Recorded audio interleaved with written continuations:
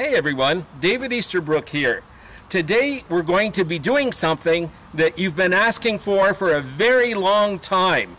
I'm taking you for a tour of my personal bonsai collection, so get ready for an epic visit. You may have noticed that the name of my channel has been changed from David Easterbrook to Bonsai Society. That's because we're cooking up some new projects that you're going to find out about at the end of this YouTube. Also, you're going to notice a vast improvement in the quality of these videos. My son Nick has hired a professional videographer to do them.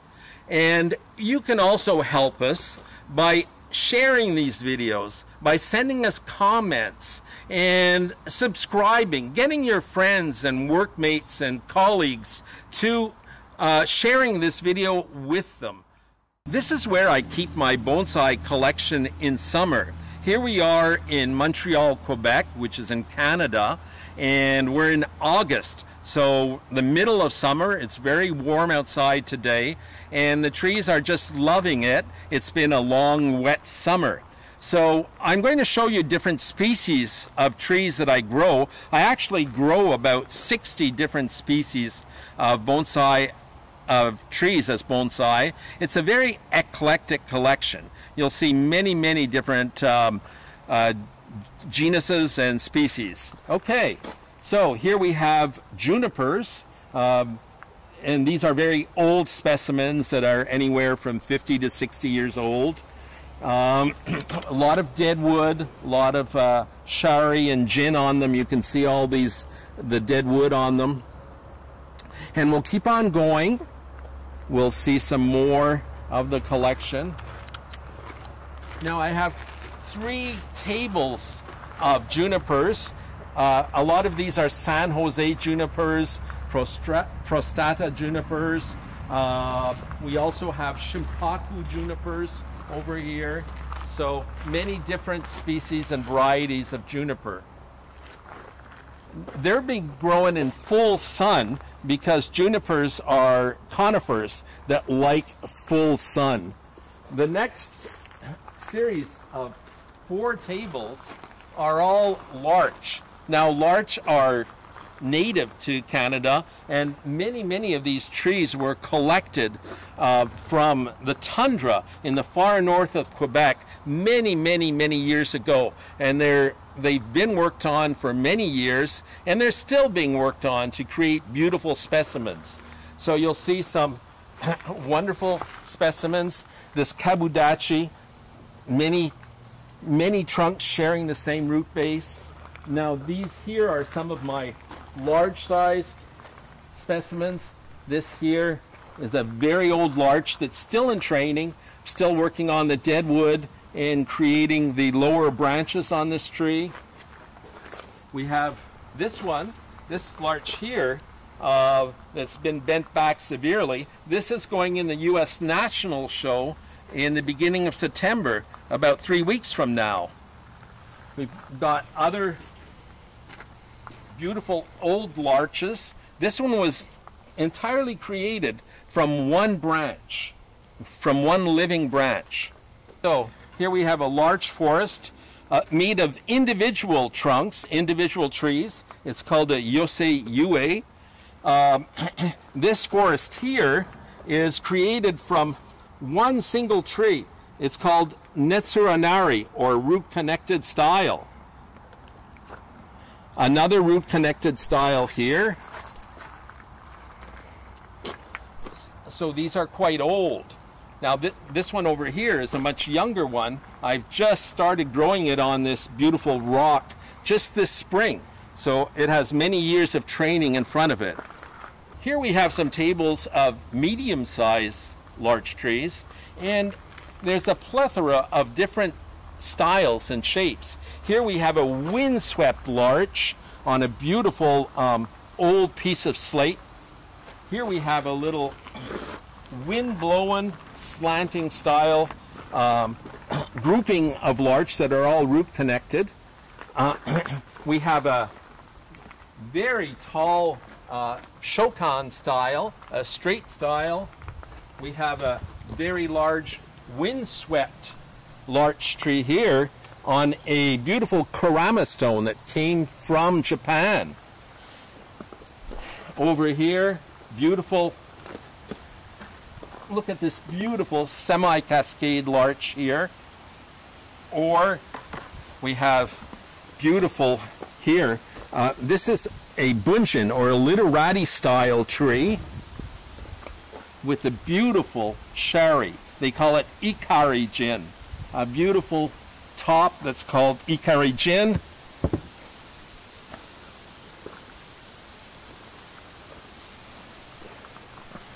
Informal upright styles here, here,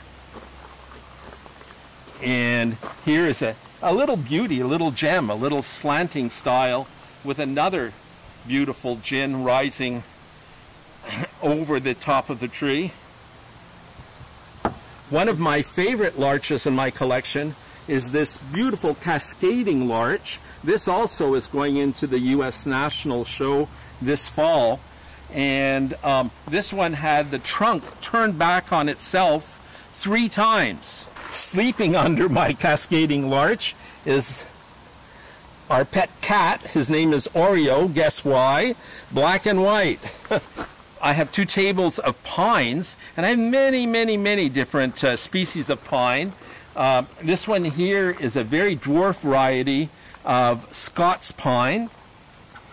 50-year-old dwarf Scots pine that I grew from a very young nursery specimen. Over here, the beginnings of a literati style Japanese white pine. It still needs wiring, and look at this for an interesting literati or literati style Japanese black pine. Okay. Yeah, over here a very large forest of Alberta spruce, dwarf Alberta spruce, Picea conica albertiana.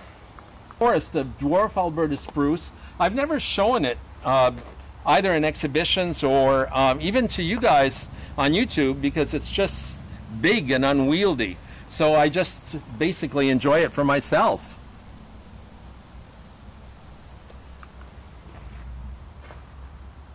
Here's a tree that everybody could find and work on. This is just a regular Scots pine, a small nursery tree that's been trained for about 20 years now. I'm transforming it into a literati style. You can see it's still wired up. Many of the trees in my collection are still in training. This next one here with the pink flag means that the tree desperately needs to be unwired. Is still in training, but this is an interesting tree. It's our native white pine, Pinus strobus. They're harder to transform into bonsai, but I think this one is coming along real well. Over here, I just acquired this. This is a native jack pine, okay, Pinus banksiana. It's very weak.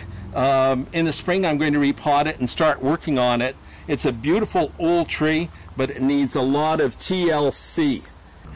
This here tree is an Austrian black pine, Pinus nigra, and I actually created it from a very old bonsai. I air layered off the top. It took 10 years to get new roots, and this is the bottom branch that I saved and made into a semi-cascade style.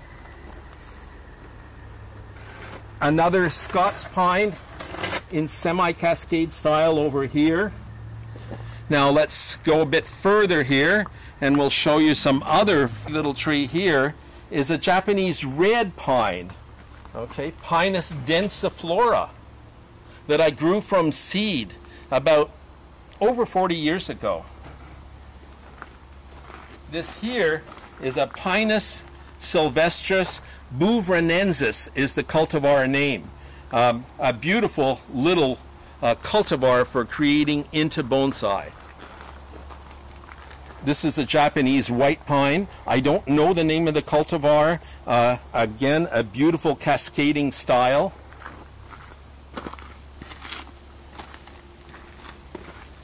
This Japanese black pine was imported from Japan, not by myself. Look at the beautiful taper that this tree has. It starts so thick at the bottom and finishes at a very narrow point on the top. This one here I created from a very young seedling. Here we have my collection of fruiting trees. We're starting off with a collected apple in the semi-cascade style. This one here is a crab apple. You can see it's full of small green apples. They're not ripe yet. This one is a cultivar named Tina. Here we have a Japanese quince, and you can see the quince fruits. When they're ripe, they'll be turning yellow here. Okay. This also is a very nice apple that I'm training into this semi-cascade style. You can see how small the little crab apples are on this tree. It's being grown over a rock that I found on a volcano in Costa Rica. Here we have another crab apple in the Myogi or informal upright style. Here we have a Prunus mume. They call it a flowering apricot, the first tree to bloom in the spring. Here is a flowering almond, and on the other side of the table, we'll get to them, are twisted trunk pomegranates. Now you'll see that not all the trees in my collection are finished. This was a recently collected larch, maybe only 4 or 5 years ago, and I haven't even started working on it yet. These two larches have had some preliminary work done on them.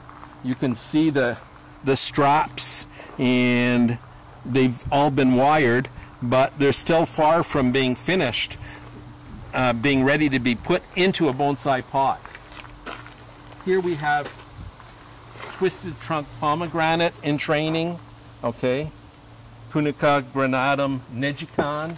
Over here, an Elaeagnus that I grew from seed, okay, thorny Elaeagnus. It's nice about them, the reason why the Japanese like to have them in their bonsai collections, is that they flower at the end of the summer. This one will be in flower by the end of this month and flower through September. They have small white flowers that look like lilies of the valley. They smell very good, and then they'll set small red fruit during their dormancy period in the winter. So it's really fascinating because it does everything off season. Not many people grow Elaeagnus as bonsai, but I really enjoy growing different species of trees as bonsai just because they are different. And this one was started from a small little seedling like this here. So it goes to show you that they do thicken up well and become wonderful bonsai, and they can be grown indoors as well as outdoors. So here we have a European larch that I bought as nursery material and that I'm transforming it into bonsai, a bonsai. You can see how I've killed most of the original trunk and have brought up a new top to create a new trunk line. You can get just as much enjoyment with growing native trees or trees from Europe or other countries as you can with our own native species. These European larch and also Japanese larch are just as hardy as our native larch here in Canada. For the ones that have been following my YouTube channel for several months, this is a bonus for you. This is a Ficus benjamina that I transformed over 3 YouTube videos. So now you see what it looks like several months later. You can see now that the scar where I reduced the trunk is healing over nicely. It'll take 2 or 3 years before it heals in completely, but it's growing very, very well, and in no time at all you won't even notice. Here we have one of my trident maples, Acer wergerianum, And this one I developed from an older established tree that I bought in Boston. Oh boy, probably about 20 years ago now. The roots were air layered. All of the branches up to here were all grafted onto the trunk. Only the upper part is natural here. And I'm doing the same with some other ones here. You can see that how this tree here, this Japanese maple, is being transformed. Look at the cut that I made many years ago here, and it was cut again here. The large scar that's healed over, and up here and here, and on and on and on. So this is a work in progress. It's been about 35 years that I've been working on this tree. This is a more recent work in progress, another trident maple, and you can see the scar tissue. There's an immense scar tissue all the way up where I created more taper on the trunk. And here I'm growing a new top. This will be my front here. I've let this grow out and cut it off here. Now I'm letting this grow out, and I will cut it off here until I get a very beautiful trunk with very nice taper right up to the top. Here we have a diverse variety of species. Here we have an Amer maple, okay, Acer genala. We have a Chinese celtis. Over on this side, really pretty little Brazilian rain tree right here. You can see this slanting style rain tree, how beautiful it is. This one here is an American elm that I air layered off of a large tree about 7 years ago now. And that's the way I get most of my trees. So this is a Catlin elm that I air layered and laid part of the branches on the ground. So you've both got a Kabudachi style and also Nessereneri style, rampant root and multiple trunk style on the same tree. It's in a beautiful Reiho pot. Magnolia here, and over here you'll see some trident maples being air layered. This is an air layer here. It hasn't rooted yet, but it'll be coming off soon. I was removing air layers today. I removed 2 from this Itoigawa juniper. I just potted them up this morning, this one and this one. This is a strange variety of our native thuya, or our native eastern white cedar. It was found on top of a mountain, Mont Saint-Pacôme, about 2.5 hours east of Montreal, and I recreated it from the mother plant through cuttings. Here we have one of my favorite thuyas. This one here is about 800 years old. It was found by a friend hanging over a waterfall, and he had to climb 40 feet in the air to dig it out from the rocks above the waterfall. It's been transformed into a slanting style though. We have my famous metasequoia forest. I created it over 40 years ago, and it's been viewed by over 15 million people. So it is probably one of the most famous bonsai on the face of the earth. That said, it's planted on a beautiful Karama stone, requires a lot of pruning, but it looks so natural. I just love it.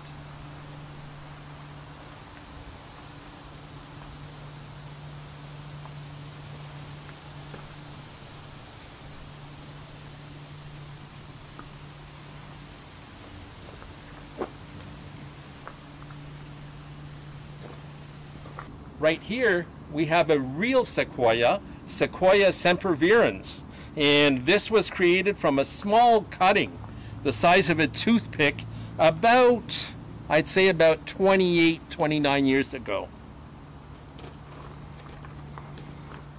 These 2 trees here are Chamaecyparis. They're both Chamaecyparis piscifera. This one here I created, or I there was a witch's broom on one of my bonsai, and I did cuttings of it. So it doesn't even have a name. It was created from a witch's broom. It's a very dwarf variety of Chamaecyparis piscifera. I just showed this one in a show 3 weeks ago. Now this one here is a Chamaecyparis piscifera boulevard. They also call it cyanoviridis. And this I did it in a demonstration for the Green Mountain Bonsai Society in Vermont about 40 years ago. Last but not least, and not pruned unfortunately, is a native Canadian hemlock that was created from a forest here in from a clearing of a forest here in Quebec. Even though I'm getting on in years, I'm still constantly multiplying these trees, creating more. So this is my work of the last 2 weeks. These are all air layers that I removed from the mother plants. They're here slightly in the shade, and I mist them about every half hour to keep them well misted until the roots can take over, and after that they'll live on their own. In the last few years, I've sold a great deal of my thick trunk Japanese maples. So here is a new generation of them. A lot of them were just started from air layers in the past few years. They're coming along well. You can see this one is being re-air layered. It's rooted, so I'll be able to remove it. This one here is a Dishojo maple, so it has bright red leaves in the spring. And if we continue over here, we have an older Dishojo here that I actually grafted on the root base of a very old maple tree so that it would have a very large nabari, a root base, very early on in life. Japanese maple is very dear to my heart. This tree belonged to my first bonsai teacher. His name was Jerry Stowell. He lived in Stockton, New Jersey. And when I was just getting started in bonsai, I often traveled to his home on the weekends where he would teach me the art of bonsai. So I would never part with a tree like this. It's got great memories for me. This one here is a Sharp's pygmy. It's this one here is one I gave it a name of Hiroshima because it came from the city of Hiroshima. This Japanese maple is another tree that is very dear to my heart. This one here is a Kiyohime Japanese maple. It's a very dwarf variety that I've been growing for close to 47 years. It's a little grouping of 3 trees, mother tree, the younger one, and the youngest, and it's planted in a beautiful pot that was specially made for it by Nick Lenz, who was a famous American potter who died 2 years ago. It's one of the larger pots that he ever made. So often bonsai means more than just owning trees. It's all of the memories, the flashbacks that come with growing them that is so important to bonsai growers. Many of the trees in my collection were inherited from people that have passed away, and I would never part with them because every time I work on them it reminds me of their former owners. Tall trees, many bonsai need to be tied onto the tables because if it's a windy day they get blown off the tables and the tops break off. So you have to be very careful, not only for the trees, but the pots are also very expensive, and they're irreplaceable. This pot here was made by a very well-known bonsai pot maker named John Evans, who lives in Florida, in West Palm Beach. I don't know if John is still around, but I love this pot. So this here is a mixed forest. It's a forest of Japanese maples, Chinese elms, and there's 2 species of Korean hornbeams in this forest. Originally I had planted Japanese beech and dwarf thuyas to look like a Laurentian forest, but they got shaded out and died over the years. So over the years I've been replacing them. Now the forest today looks a little bit bare because it was actually pruned yesterday, and I pruned it back heavily, so it looks a little bit weak, but it's not. It's very strong. This forest was shown in the U.S. National probably about 10 years ago. Overgrown Deshojo maple actually looks pretty wild, but I just removed 3 air layers from it just about a week ago, and the interesting thing about this one is that I grew it from a very small cutting over 30 years ago. I planted it in a 25-inch square wooden box that was about 5 inches deep and kept it there for over 20 years. And then I transplanted it into a very large Japanese training pot. And it only went into a bonsai pot about 2 years ago. Everybody wants a big tree like this, but nobody wants to wait for 30 years to get it. But that's the whole part of bonsai, is the wait, is the anticipation of having a tree with a great root base like this. This here is a Japanese maple. The cultivar name is Yao, and I acquired it as a small cutting from Steve Polasic, who now lives in, I believe, South Carolina, and it's planted in a beautiful Nick Lenz pot. This tree has had many viewings because my wife took pictures of it one fall. The leaves were very bright red and orange, and it's been reposted constantly on the internet ever since then. Here we have a Japanese maple forest. The trees were originally acquired from Brussels Bonsai Nursery by a fellow named Leo Morneau. And Leo had asked me to make a forest with the trees he had bought. And unfortunately, Leo died before he saw the forest completed, because I had told him that we had to grow them on for a few years to thicken up the trunks and get different trunk heights. So Leo is probably enjoying it now from up above. The forest here it dates back to the late 80s. Leo died in 1992, so it dates back over 30 years.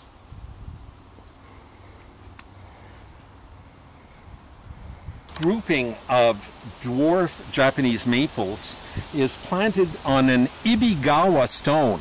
I bought the Ibigawa stone in Japan, and the stone is like a landscape stone. It represents a cliff overhanging a lake. You can see the lake here that's filled with water, and these trees are hanging over the water. Now this planting includes maples, there's dwarf roses, there's azaleas, and selaginella, or golden fern, all on the same rock.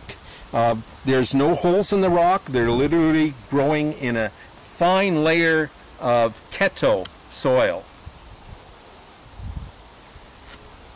Another planting on a rock, I believe the stone comes from Ohio, and this is a Deshojo maple. So the leaves are outstandingly red in the spring, scarlet red, and it's beautiful. The color of this blue pot brings out the bright red color in the spring. This one was created from an air layer and has been on the rock for over 25 years. This lovely little Japanese maple is called a Murasaki Kiyohime. Murasaki means purple because when the new leaves come out in spring, the edges are almost purple colored, the edges of the new leaves, as you can see. The rock is an interesting rock. The rock came from the bottom of Lake Champlain. There were divers that were diving to the bottom of the lake during the night, and they would pull these out and I acquired 3 of them. So really interesting stones. This here is another little kabudachi of koto hime maples, and as you can see, it's growing over a diagonally placed ibigawa stone that goes from here right over to here. Okay, so the tree is either called Ishitsuki or Sekijoju. Sekijoju means sitting on a rock, and this tree looks like it's literally straddling the rock. See how tiny the leaves are on this maple. The Koto Hime maple is a dwarf variety of Japanese maple, and the leaves are some of the tiniest that can be found.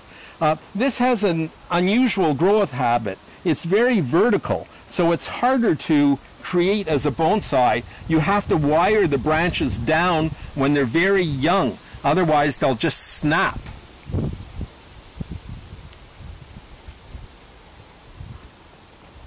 Some more maple groupings. These ones here are trident maples, and the interesting part about this one is called a raft style. I actually air layered off a branch, and it had a secondary branch that I laid along the ground. So all these trunks were actually branches coming off one branch. So it's actually just one tree. Here we have a forest that I made of individual trident maples, except this one here I grafted onto the main trunk to have a tree that was real close to it. So you can see how they've fused together now, these 2 trunks. The others will eventually fuse together also. And they're in the elm or elm family. Here we have a Zelkova. The common name is a Japanese graybark elm, and you can see this tree I bought at a bonsai convention in 1989 and developed it over the years. It's planted in a beautiful pale gray Nicklands pot. Here we have a wonderful forest of celtis. Celtis are hackberry. These are trees I grew from seed, and the seed came from Japan. So it's Celtis sinensis var. Japonica, and they were grown from seed. And you can see after I grew them, I started the seeds in 1992. You can see after all these years how the trunks have all fused together into this beautiful forest. This also was in the National many, many years ago. Or this beautiful here, this Chinese celtis that I grew from a very small cutting in a beautiful broom style, the way it spreads out. When they first start off, a lot of people don't like them. They think it looks too natural, that you know, there was no work involved in doing it. There is a lot of work.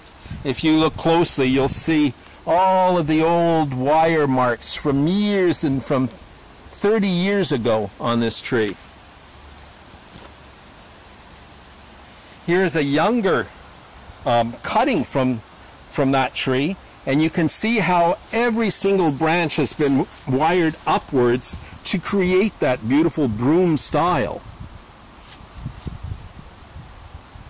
Now we're getting into some of my favorites, American elms that are grown in the broom style, because that's the natural style for American elms. Fortunately, when we grow them as bonsai, the beetles don't seem to, the Japanese beetles, to bother them, so they never get Dutch elm disease. So here's one I grew from a seedling, okay? Found it in a crack in the sidewalk, actually. It was just no bigger than a toothpick. Again, I'm growing in a broom style, and the reason why I do that is because here in Quebec, we still have fields with beautiful old American elms that were not killed by the Dutch elm disease, and they inspire me to try to recreate that feeling of those American elms in the fields.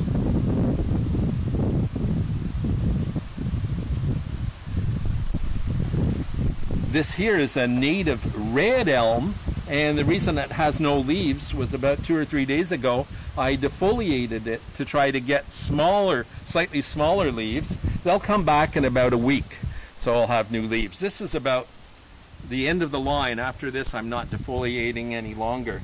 Here we have two interesting dwarf elms. They're Ulmus minor, Jacqueline Hillier. And I actually bought the mother tree here. This one was a sacrificial branch from down below. I actually bought the mother tree from Bill Valavanis when I was in my 20s. So that would be about 50 years ago. He was selling them in small 4-inch pots. Yes, I bought the mother tree from Bill Valavanis, who's a famous bonsai artist.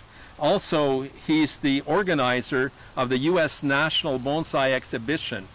Bill started doing bonsai at the age of 16 years old, and he has a nursery called the International Bonsai Arboretum. That's where I bought the young rooted cutting. As I said, I was in my 20s at the time, so I've had this tree for a very, very long time. This Turksana novi, and this one here was obviously collected in Korea many, many years ago. I went through 2 owners before it got to me. It's in a beautiful antique Japanese container, and I'm just redeveloping it. Here is just a ginkgo biloba, a regular, that I started when I was very young. So this tree is well over 50 years old now, and I removed most of the branches and am redesigning it. So very, very old ginkgo biloba. New varieties coming out. This here is a ginkgo biloba, but it's a cultivar called Folker's Select, and the leaves are no bigger than my thumbnail, and that's the biggest they'll get. It's absolutely amazing. I hear that it was discovered on Vancouver Island in Canada. Highly desirable variety of ginkgo. It comes from Japan, and it's called a chichi icho. Icho means ginkgo. Chichis mean these very interesting protuberances, and they hang down. Chichis actually means breasts, and they hang down from the trunk and the branches, or actually grow up from the roots, and it makes it highly desirable in Japan as a bonsai specimen. Here we've got a ginkgo forest made of natural ginkgos, and this was done many, many years ago from seeds collected in a park.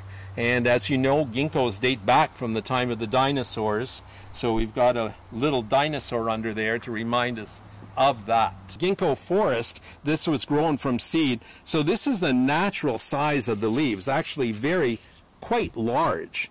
Now there's all kinds of new cultivars, new varieties coming along, as I said earlier, with very, very tiny leaves, which are much more interesting to use as bonsai material. There's new varieties called Munchkin, Folker Select, Chase Manhattan. There's just so many on the market now. Here we've got a little grouping of privet, all one tree again, and this is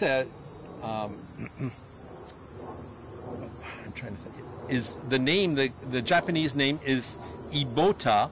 The common name is Ligustrum obtusifolium. Very hardy here in Canada, often used as hedging material, but they make great bonsai. They're in the olive family. They have very, very small leaves, beautiful fragrant white flowers in the spring.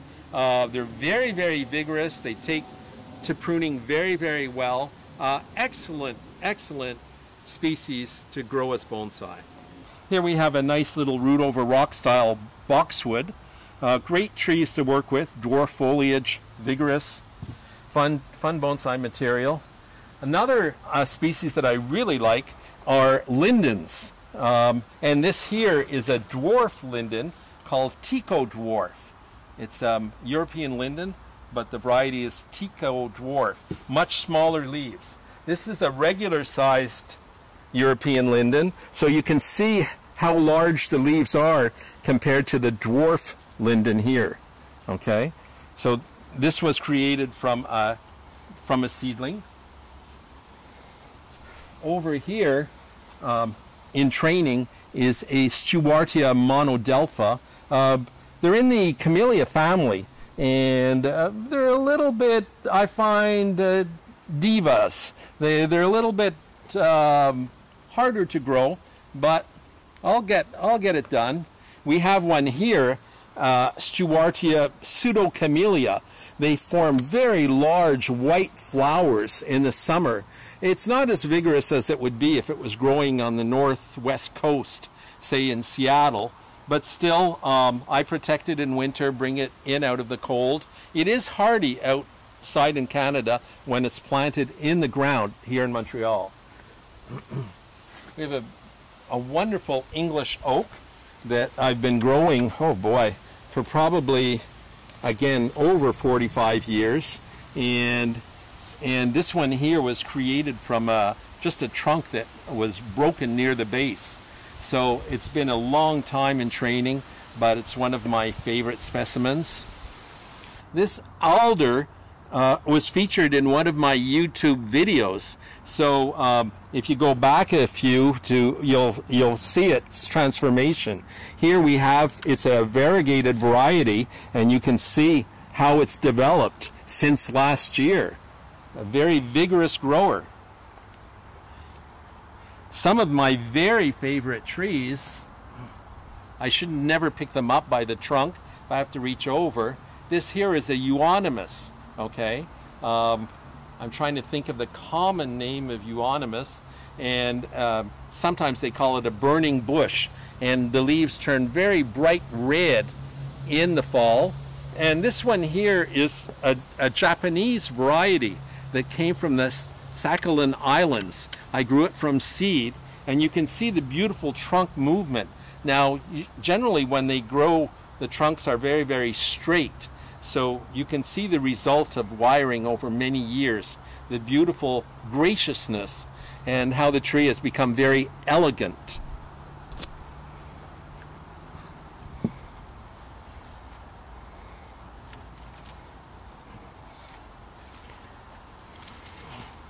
This one here is another one. Now this one is Euonymus alatus, and you can see that it's forming wings, and this one also will turn very bright red in the fall. Beautiful trunk movement, and it's also in a beautiful Reho pot. See, all of these trees are filling up my tables. My tables are overcrowded. I'm just lacking space. I probably have over 500 bonsai specimens. Requires a tremendous amount of work. I do most of it on my own, but on Tuesdays I have a couple of assistants, retired people that come over and help me with the pruning and the wiring, and especially the unwiring and the repotting in spring. So it does require a tremendous amount of work, of effort, to keep all these trees looking good. They don't always look great. They're not always perfectly pruned, but we get to them eventually. You guys that have been following my videos in the last few months, this here was one of my YouTube videos. This here is an American Celastris scandens, and it's a vining plant that grows up tree trunks, eventually can choke them off. Beautiful autumn fruiting bonsai.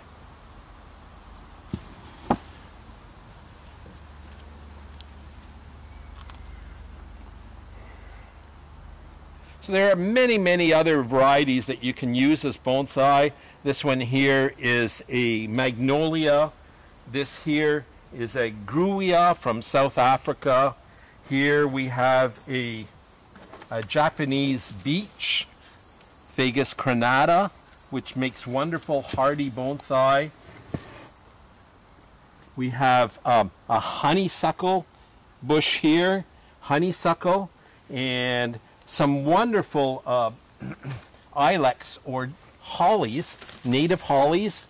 This one here, in about a month, all the berries will be bright red, a beautiful autumn fruiting bonsai. So here we have more trees in training, Caragana sinica, many other varieties, Elaeagnus, and here at the end we have a very nice tamarix. This tamarix was featured in a YouTube video, and if you people would like to have more follow-up on what happened to the demo trees in the videos, just get in touch with us, tell us, and we'll show them to you in the future. Here, my friends, are a lot of trees in training. They're all going to be transformed into bonsai in the upcoming years, and we still have a diversity of species on these tables that maybe you'd like to see. Here and here we have some Caragana sinica that form beautiful either yellow or orange flowers, both colors on the same tree in the fall. More hollies with small berries, magnolias. Here is a burning bush again. And here at the end we have a weeping style tamarix that was featured in one of my YouTubes. So if you'd like to find out what happened to these trees and catch up on how they're developing, just send us a line and we'll be pleased to feature them in the upcoming YouTubes. Okay everyone, that concludes today's tour of my personal bonsai collection. I would have liked to have spent so much more time explaining each individual tree. Just no time. This collection represents years and decades of my life, spending so much time and energy working on these trees. I've made so many new friends, I have current friends, and even friends that have passed away, and now I'm continuing by growing their bonsai. So bonsai has a special meaning for all of us, and I hope that you'll all enjoy it as much as I do every day. Lastly, I teased you a bit at the beginning of this video, saying that I had changed the channel from David Easterbrook to Bonsai Society. That's because my son, 2 years ago, my son Nicholas, decided that he wanted to create something new. He wanted to pull me out of bonsai anonymity so that I could share my wealth of bonsai knowledge with all of you out there. And to do this, he's going to be putting out a line of bonsai apparel, which is not available right now. It will be available in the near future. It's going to look like this with Bonsai Society. You can see on the back of this one, it's got the logo from my old business, okay? It's a tree still in my collection. So I hope you'll encourage us to keep getting out this important information on bonsai, and that you'll follow us in the future.